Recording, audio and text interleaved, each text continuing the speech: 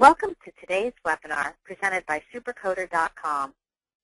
Supercoder.com is an online coding solution offering Part A and B coding reference tools, resources, and not more than 30 specialty coding and compliance newsletters from the Coding Institute in one site. I hope you enjoy this short session.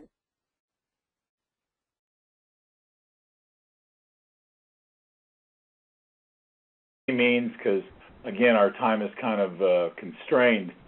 But if you follow along in the slides, on the objective slide, it's pretty straightforward what we're going to talk about, what we're going to try to accomplish for you, give you some good definitions and working surgical plans of how to attack some of these operative reports that you do see. This is something I do on a daily basis, multiple clients around the country. I'm a national senior coder for the Coding Network as well, so we do a lot of breast and abdominal wall reconstruction cases. So if you start following along, I put in a lot of the more usual codes, as CPT codes, as well as some that a lot of people kind of get a little confused about. The first one that always pops up is the big question about male gynecomastia and male breast reconstruction. As you probably well know, most insurance carriers love to consider this a cosmetic issue when many times in reality it's not. So teaching your surgeons the proper way of dictating male gynecomastia, what needs to be documented, may be somewhat specific to your insurance carrier for that particular patient.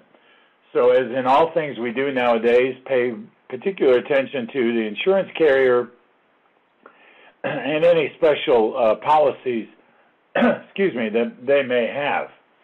The 19300 is a unilateral code, can be added with the modifier 50 for bilateral. Again, if some carriers want a left and a right, they want it on two lines. It's kind of all over the board nowadays, but it's whatever they kind of want. Remember, the driving diagnosis for male gynecomastia is in itself 611.1, which is just enlargement of the breast. It's not necessarily sex-oriented specific. However, that's why the carriers tend to consider this a cosmetic issue. If there is other notable history involved of other family things, then that needs to be brought up, and that leads us to the very next slide. When in plastic reconstruction, and some general surgeons that do their own reconstruction work, remember that once the breast has been removed in some form or another, the idea that the cancer has been taken care of is probably correct, assuming it's at least surgically absent. So therefore, V4571 is the surgical absence of the breast itself. V16.3 is a strong family history of cancer.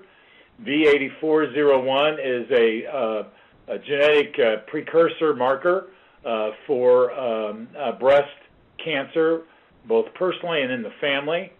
V10.3 is a personal history of the patient's own previous breast cancer.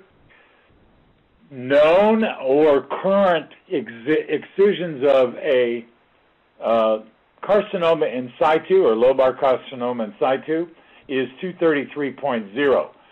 So getting the right diagnosis linked to the right CPT code is clearly always important.